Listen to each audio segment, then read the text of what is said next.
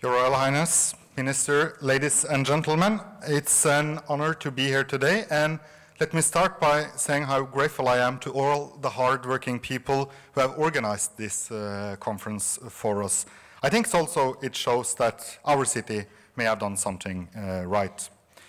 I am truly grateful to the work the outreach service do in our city every day, all the year. 45 years ago, the very first outreach service, Uteseksjonen, in Norway started targeting young people. In 1969, people in the city believed that something needed to be done to ensure that all young people were seen and helped. It was believed that early intervention initiated by outreach services would be an efficient method to limit future costs to society. Less unemployment, less psychiatric treatment, less crime benefits our society. But even more importantly, the absence of these factors provide a better life for each individual.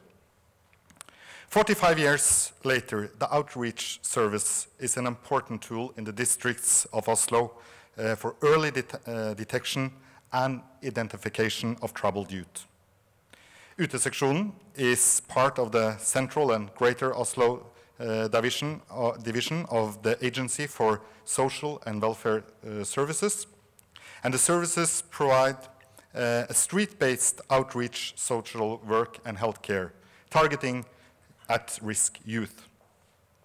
Uteseksjonen targets individuals in all age groups, but has a special focus on children and young adults up to the age of 25. The city has a responsibility to intervene with young people at risk of developing various social or psychiatric problems. Our goal is that every young person in our city is met with respect and with an aspiration of a rich and happy life. Outreach employees work with a long-time perspective in mind. They know both the local communities and the people who live there. They see changes in an individual or at a group level early on. They see bullying, fighting, escalating drug abuse, and racism. They see the early stages of new gangs, and they often listen to stories of child neglect and abuse. The outreach service is there when things go wrong. But even more importantly, they are there when things turn around and start going in the right direction. They are there every step of the way. They are there when a young person decides to go back to school or stop using drugs. And they are there when negative circumstances stop, and many young people, can look back at their first meeting with our co-workers. Young people can be in conflict with their parents or peers, and they are given help to express themselves and to develop meaningful relationships.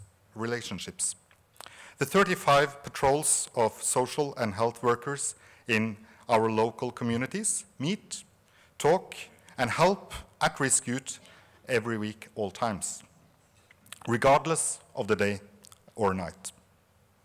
The 60 full-time professional outreach workers are on the street, in shopping centers, in youth clubs, or at schools. They target young people on the edge and offer counseling, promote participation, and work to create a more inclusive local community. And it works. The outreach workers make a tremendous difference in many young people's lives. They reflect diversity, and they can create possibilities. Uteseksjonen's social workers are a key resource for mapping the situation in the streets of Oslo. Every month, they make contact with around 500 registered individuals in the target group, of whom almost 300 receive various professional follow-up and help.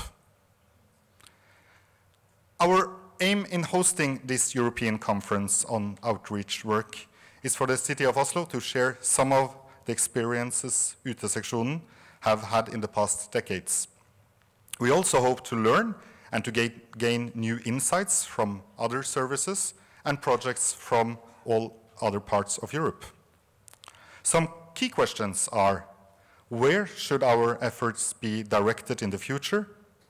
What interventions are most effective? What skills and methods are needed to engage with marginalized groups? How should we best coordinate outreach efforts? And what will be tomorrow's challenges? And how can we provide service and types of training that are needed to meet those challenges? These are just a few of the questions I hope will be explored and discussed during this conference, and I hope the conference will encourage our outreach workers to stay even longer in their jobs. We know that developing the right skills and the high standards that is needed in outreach works takes time to build. I firmly believe that well-coordinated long-term efforts carried out by professional outreach workers have a tremendous positive impact on the life of marginalized young people in our city. I would like to end my speech with a very warm thanks to all of you for your hard work. And on behalf of the City of Oslo, it's my honor to declare the conference open and wish the best for your stay here in Oslo. Thank you very much.